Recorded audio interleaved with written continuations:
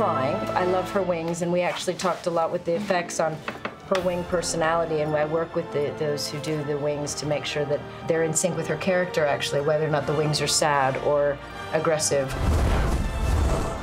Making them fly, it's always a little bit tricky to make that feel real, because they are not really flying.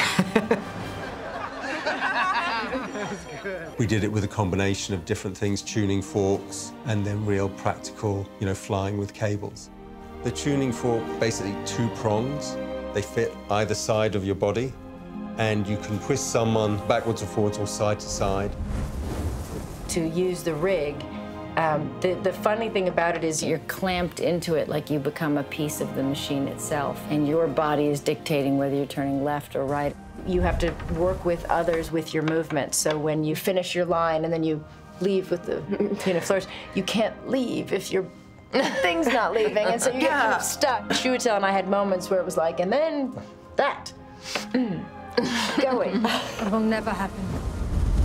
The look of the film and the design of the film is this beautifully artistic work in its own right, but also allows for this very beautiful, freeing kind of light experience that you can have watching the film. You're always using your imagination to some extent, and you just have to fly with that. The great thing is that whoever is doing the visual effects is the very best in the business, and it's going to look spectacular. It's just a little crazy. When it works and they're in sync, it just feels, it is fun.